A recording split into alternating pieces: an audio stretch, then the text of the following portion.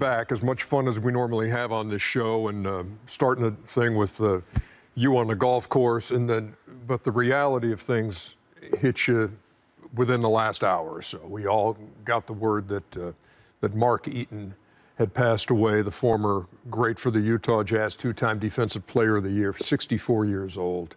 And we've lost him today. What a gentleman who, after his playing career, author, motivational speaker, just a good man.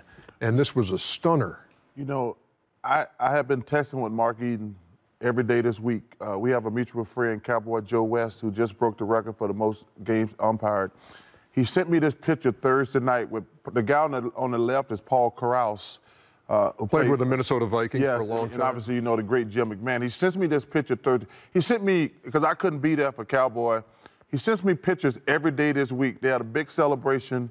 Man, what, because he said, hey, you know this guy? I said, that's the great Joey Crawford right there. Yeah. And we've been texting all week. And when I got into the studio this morning, they said, Ben told me that Mark had passed away. And it just broke my heart.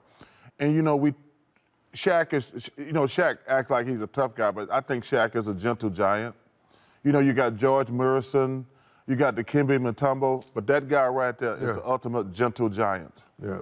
I got the news this morning from Leah Wilcox. She texted my mother, and my mother texted me. I didn't know Mark. Played against him a couple times. Mark was the first gentleman that made me feel small. What I mean by that, in elementary, high school, AAUs, I was always the tall kid. Everybody looked up against me. And, you know, when I was 87, 88, before I met you, Ernie, I was a Spurs fan, sitting way at the top. I used to see him, but I didn't realize how tall he was 7'4" until we played against him. And he was tough. I used to give him that old patented elbow sandwich that I give the guys. He never complained, never said anything. So my condolences goes out to his family. I hear nothing but great things about him. I don't want to say his story wrong, so if you don't know Mark Eaton's story, you should check it out. Something about him working at a grocery store and they find him and he turned into an unbelievable NBA player. But, you know, what a remarkable story. And, you know, to back up what Chuck said, I just hear nothing but nice stories about him. Yes, Suns drafted him in the 5th round, 19th pick, 107th overall, back in 1979, product of UCLA. Yeah, I mean, everyone's hit it on the head.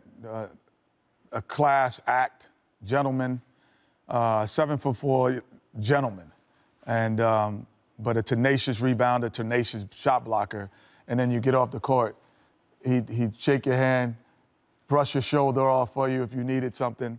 Obviously, playing in Utah, we played against them so many times in the playoffs. You know, as much as Stockton and Malone were the face of the Utah Jazz, so was Mark Eaton. Like, everyone associated him with the Utah Jazz.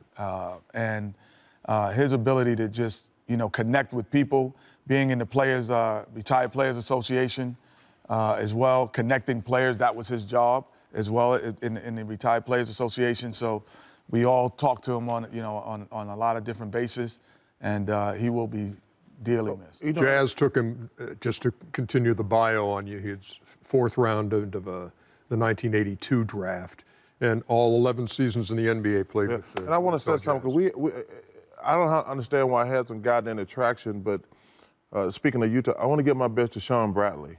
We haven't mentioned it, and nobody's been talking about it. He got paralyzed in a bike accident, actually probably like 2 or 3 months ago, and I haven't heard anybody mention it since we were talking about that. I just want to give Sean my best.